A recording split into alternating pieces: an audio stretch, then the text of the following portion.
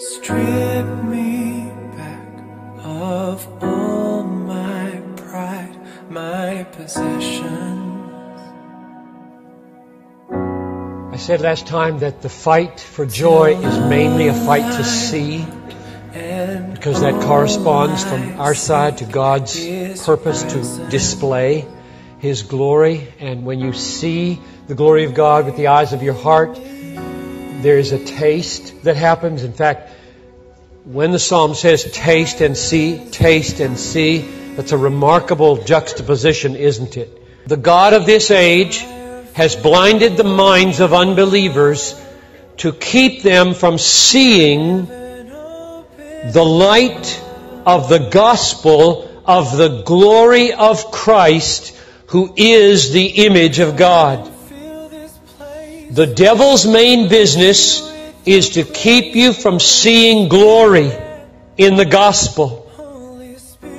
The gospel is the gospel of the glory of Christ.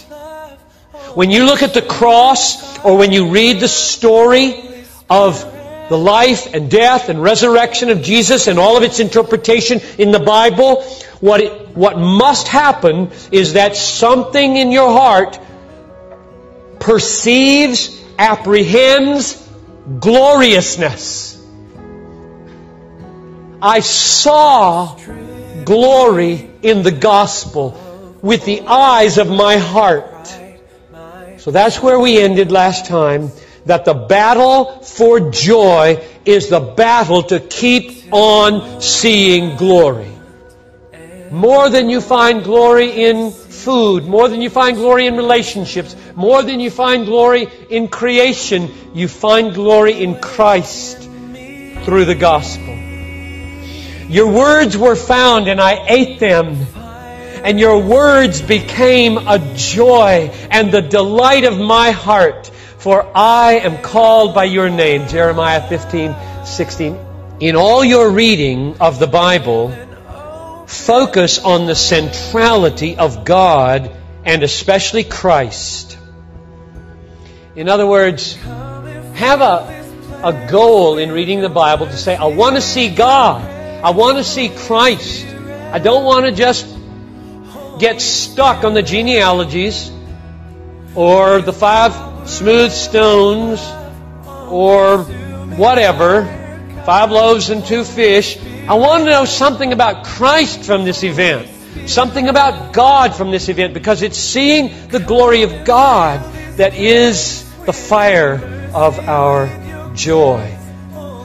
Preach to yourself the promises of God. Just let your mind start running through the Bible.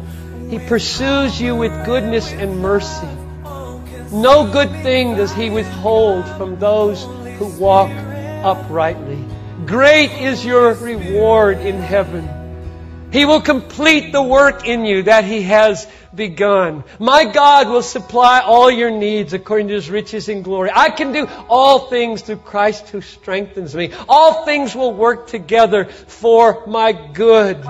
Nothing can separate me from the love of God. Just let the promises pour out of your mouth to your own soul. Preach to yourself the gospel every day. The cross-based, blood-bought promises of God every day.